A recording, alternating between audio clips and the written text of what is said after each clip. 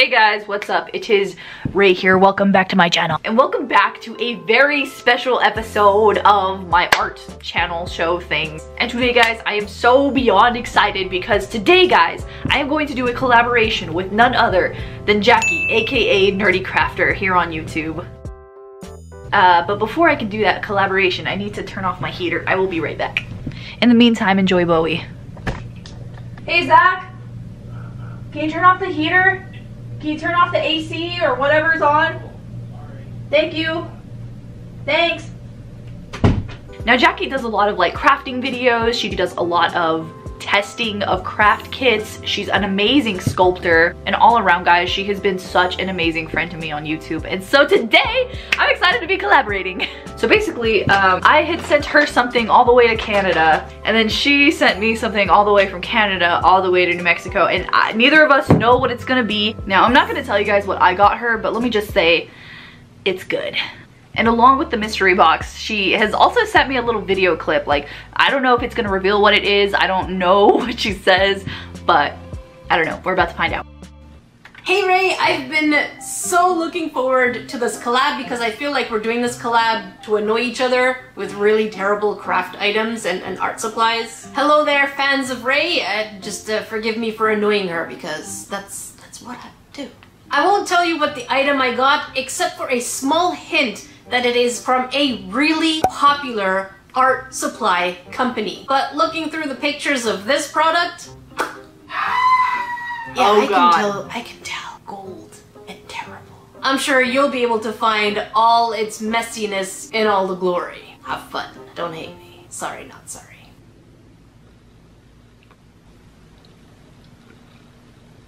Oh, I don't even know what it was. It looked like some kind of watercolor or something. And right off the bat, man, that does not look very nice. But it looked like there was some kind of like a binder or something that like left little dots in it. And by the way, guys, I have been with it when it comes to watercolor as of lately. So this is a great opportunity if you'd like to follow my art Instagram. Self-promo. But anyway, let's let the saltiness commence. I've always wanted to say that. Oh. Now I've had this package now for quite a while and it's long overdue.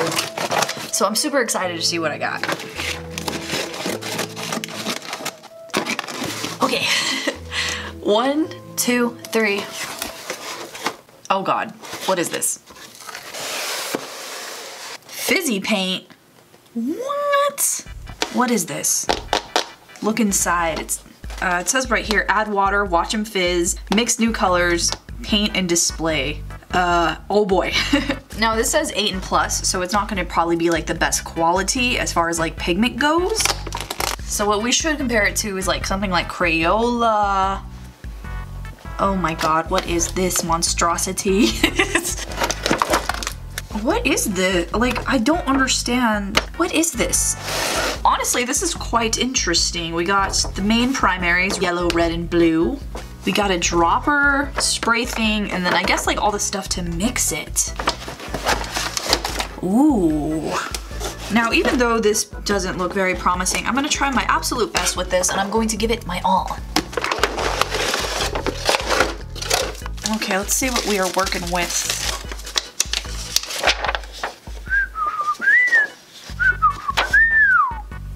Okay, so it should be really easy. This literally works just like watercolor. Just like watercolor. Okay, so I guess we're gonna try out... Oh, shh. We're gonna try out the purple paint. So you mix it in there, and then from there you have to crush it up. Oh my God, this cannot be simple for a child to do. So once you crush it up, you get a powder substance like a dish. I'm gonna add a little bit of water. Purified, clean water. So supposedly what's gonna happen is I'm gonna put it in here. It's gonna start turning into watercolor.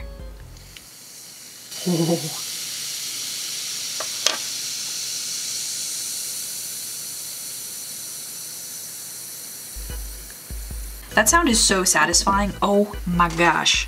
Oh, duh. I don't know why I called this purple earlier. This is clearly red, and it's like a beautiful color of red. Okay, we'll just do some swatches. Oh no.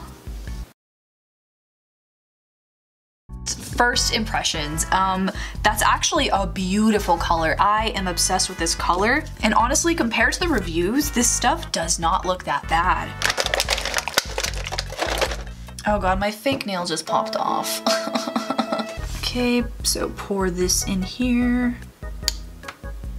Oh dude, look at all that extra stuff in there. Oh, I guess this is like the binder or something, but it's kind of stuck in there. Bill Nye the Science Guy.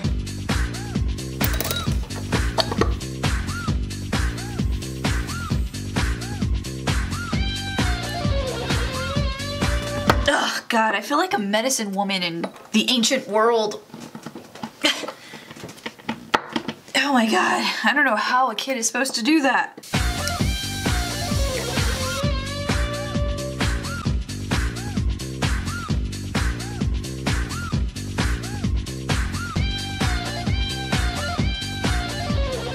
Bill Nye the Science Guy. Here are the swatches when they're all 100% completely dry, and they're very like boom in your face kind of thing. And if you look closely, I don't know if you guys can see that, there is a little bit of residue on the colors. Like right here, for example, here's like a big residue. So I'm not too sure if that's me or if that's just the color, because I chopped it up really well, so I don't know. Now, it's safe to say that I personally have never worked with a palette that is so like BAM, like in your face kind of thing. And it reminded me a lot of this old video game from literally 2002, called Grand Theft Auto Vice City. The artwork is very like 1980s Miami kind of feel to it. The colors are really like bold and in your face, and ugh, I just love it. And so today, the girl that I'm going to be sketching is going to be 100% inspired by the Grand Theft Auto artwork.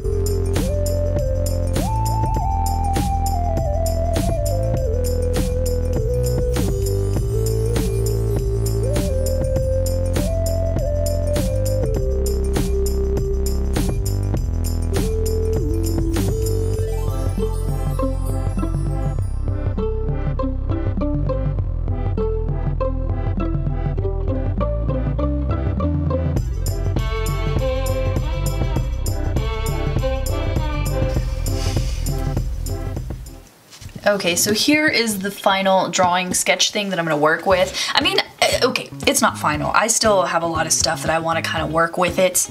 But like I said, my main goal here was just to like keep it snatchy, keep it like bitchy kind of thing. You know what I'm saying? Like I want some sassy kind of vibes to it. Now since my color palette, let me do this one last time because I don't trust myself. Now, I want this whole entire color palette to be super vibrant, super bright, like in your face kind of thing, you know? And even the clothes, they're very like 80s inspired. And I guess it's kind of difficult because like I am working with a limited palette. Like there's no brown to work with, so I have to make the browns, I have to make the colors, you know? So I have to be very careful with my colors. And I have to be very careful with like choosing colors I want, colors I don't want. So honestly, like I don't really do challenges that often, but honestly this feels like a really great exercise more than a challenge. It feels nice. Now for the skin tone, I went through a lot of different like ideas of what I could do, how I could do it differently, and I came up with a variety of different colors, and I think I'm gonna end up using these two right here.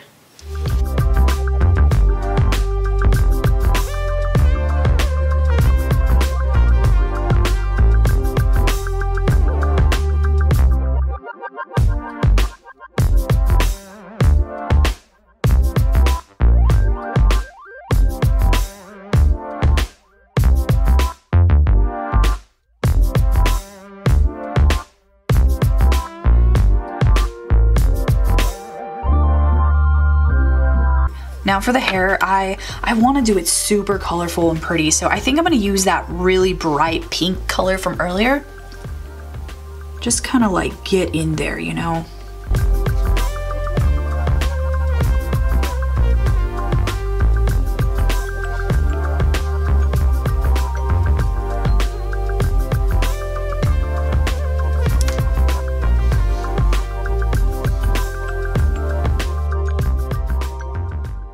Now for the background, there's one color I haven't used at all, and that is the blue.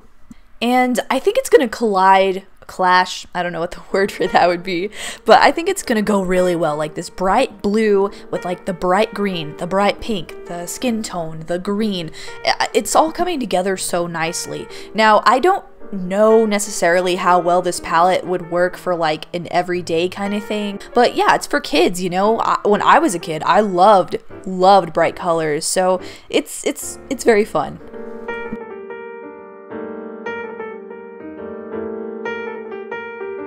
Of course, you know, the whole drawing can't come to life without some fine lining. Y'all guys know, I don't really do illustration that often, I don't really do pen that often, but when I do, adding in the pen fine lining is my favorite part. And don't get me wrong, it can be a little stressful, you know me, I'm a little shaky hand over here, so at any point in time, you know, I can mess up the fine lining, but honestly, it just adds such a beautiful dimension to the drawing, it adds such great details, and it just kind of like really defines my illustrations.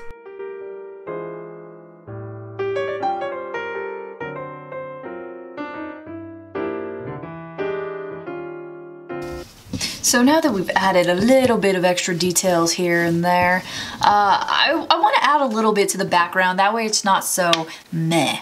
For the background, I'm just going to do like a simple skyline with like some palm trees. Like I said, really reminiscent of the original artwork.